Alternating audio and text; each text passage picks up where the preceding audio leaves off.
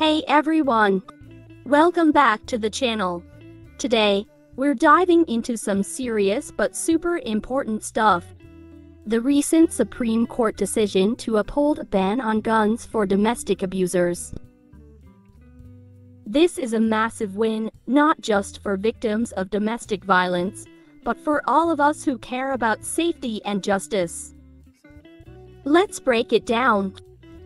So, last Friday, the Supreme Court made a landmark ruling in the US v. Rahimi case. They decided to uphold a federal law that bans people with domestic violence restraining orders from owning guns. This law, Section 9-G8 of the Violence Against Women Act, has been around since 1994 and aims to protect victims of domestic violence from further harm. Chief Justice John Roberts wrote the majority opinion, and get this, 8 out of 9 justices agreed. Only Justice Clarence Thomas dissented. He's been known to have a more originalist view of the Constitution, but in this case, the majority saw the bigger picture.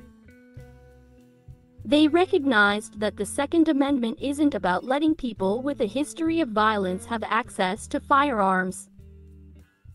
Roberts pointed out that since the founding of our country, there have been laws preventing dangerous individuals from owning guns.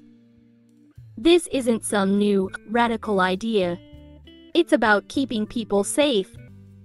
He even made a point about how our right to bear arms doesn't just apply to the muskets of the 18th century. It's about preventing violence in today's world, where modern firearms are way more lethal. This decision follows a consistent line of Supreme Court cases acknowledging the dangers of armed abusers. For instance, in the US v. Castleman 2014 case, the court noted how domestic violence often escalates and how the presence of a firearm can turn a bad situation deadly. And in Voisin v. US 2016, they highlighted the deadly combo of firearms and domestic strife. Now, let's talk about the controversial 2022 case, New York State Rifle and Pistol Association v. Brune. That decision struck down a century-old New York gun law and expanded gun rights significantly. It also set a precedent for how courts should evaluate gun laws, focusing on history and tradition. This has led to a ton of challenges to gun regulations across the country.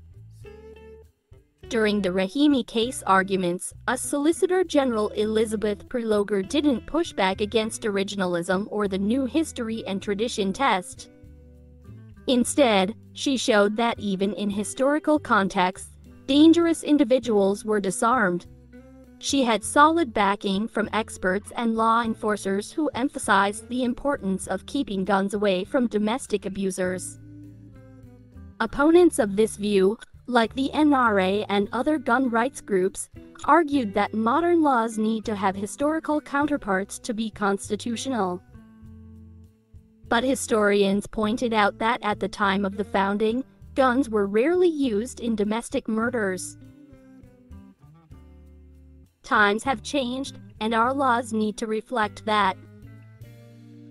Here's a staggering statistic. 76% of female murder victims are killed by someone they know, and a third of those are by an intimate partner. When there's a gun in the house, an abused woman is 5 times more likely to be killed. The presence of a firearm increases the risk of homicide by a whopping 1,000%. And it's not just about individual cases. Domestic violence is linked to mass shootings.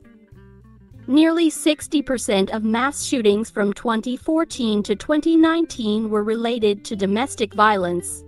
So, restricting firearm access for abusers can have a broader impact on preventing these tragedies.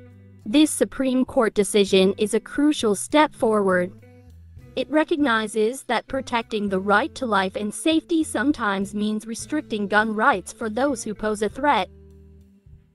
There's still uncertainty about how lower courts will apply this ruling, but for now, It's a victory for common sense and safety.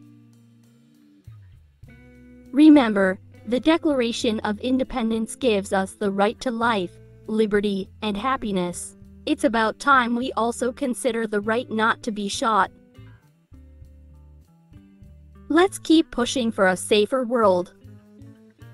Thanks for tuning in, and don't forget to like, share, and subscribe for more updates on important issues. Stay safe, everyone.